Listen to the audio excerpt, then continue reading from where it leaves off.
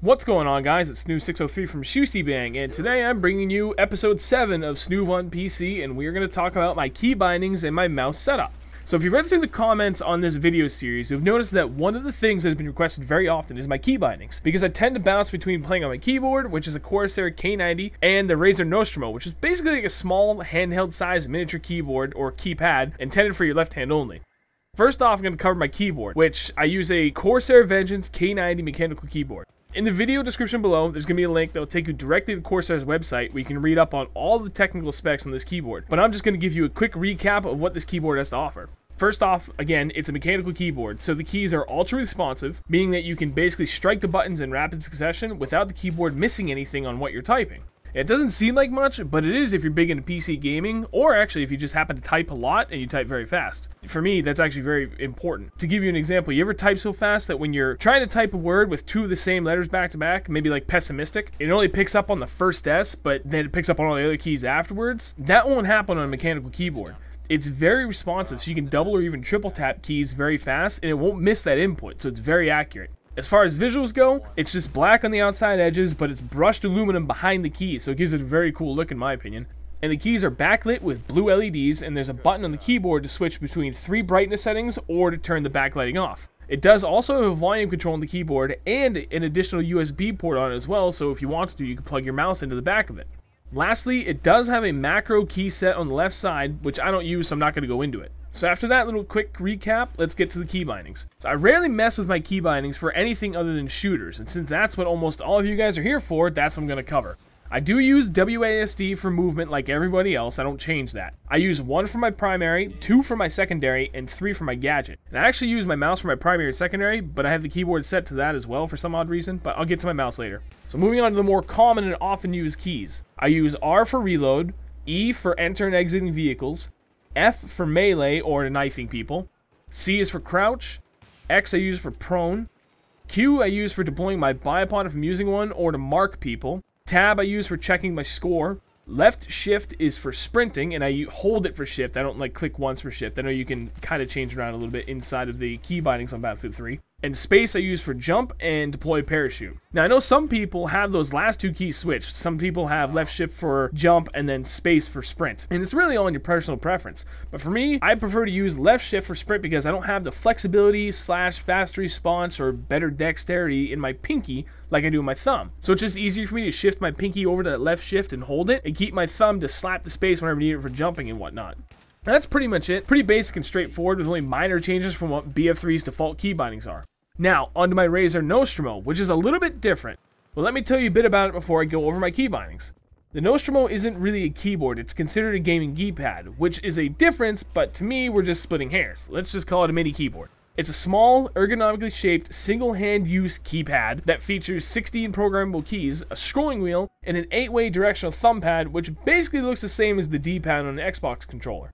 It does not utilize a mechanical keyboard, but I find the keys to be very responsive anyway, and haven't had any issues with successive quick strikes on the same key. The keys are also backlit with blue lighting, and the palmrest is adjustable between 2 positions, a low and a high. I have bigger hands, and I have it set in the lower setting, and it just feels more comfortable for me there. To adjust it, you just lift straight up on the palmrest until it snaps out of place, and then move it to either the high or low position, and then firmly seat it again. Simple as that.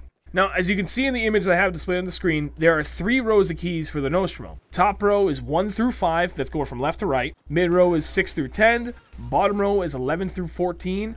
And then key 15 is your thumb button. Now I use 3, 7, 8, and 9 for my movement keys, as they're in the center of the keypad, and you can see they have arrows on them anyway, so it just makes sense to use them for those arrow keys. They want you to use them because they are centrally located. Going through them 1 through 15, I use minus 3, 7, 8, 9 because I already covered those. 1 is for my scoreboard, 2 is for spotting, 4 is for entering and exiting vehicles, 5 is reloading, 6 is for deploying my bipod, 10 is for melee or using my knife, 11 is for sprint, 12 is for my gadget 3, 13 is prone, 14 is crouch, and 15 is jump and parachute.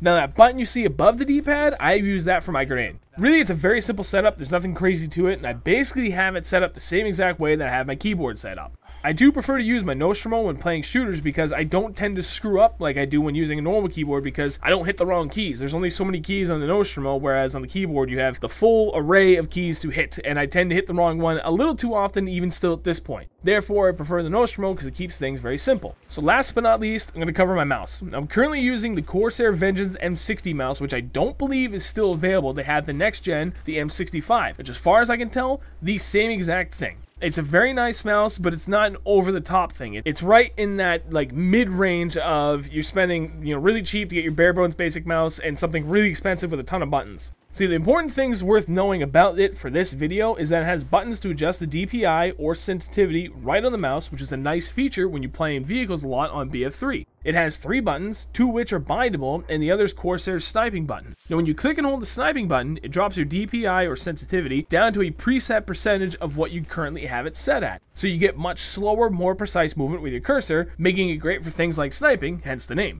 I actually use it for when I'm in the gunner seat of a chopper or a tank, so I don't have to mess with my DPI settings at all. It actually works out really, really well. For the 2 thumb buttons, I actually have my primary set to the closest button and my secondary set to the farther button. For my scrolling wheel, I have Gadget 1 set for scroll forward, which would be your med pack if you're playing as an assault, and Gadget 2 for scrolling backward, which would be your defibs if you're playing as assault again. I actually have this backwards compared to most people, but it made more sense for me to have it this way. I tend to need to use my medpack and defibs more often, especially when I was first getting used to playing on PC, and it was easier for me to use a scrolling wheel on the fly when playing. I set the medpack for scrolling forward because I just have it in my head that scrolling forward, he throws the med pack forward, so it's the whole forward motion. I associate the motion, so therefore in my head, it's not so much of remembering what button as what motion to get what I need to do. And I just connected the 2 motions in my head, and that's how it makes sense to me. And it just makes it easier to remember what does what as I was learning to play on PC in the early stages. I probably just repeated myself, but you get the idea of what I'm trying to say. It's little things like that that really made it easier for me to make the transition to mouse and keyboard. So that obviously only leaves scrolling backwards for defib, so that's where I set that. I don't use my secondary as often as I probably should, so that's why I have my primary set to the closest, easiest to reach thumb button. So the farther one I have obviously set for my secondary. Last but not least, just like everyone else, I do use left mouse button for shooting and the right mouse button for aiming.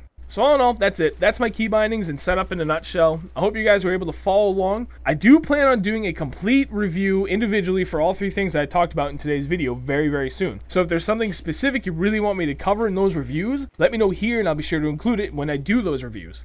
As of now, I don't have anything planned for the next episode of Snoov on PC, but if there's something you'd like me for me to cover in the next episode, please leave a comment with a suggestion. I am always open for you guys to leave suggestions, so let's start hearing them. If you guys did enjoy the video, I would really appreciate it if you could like it and share it, please. It does help us grow, and we're always happy to see that.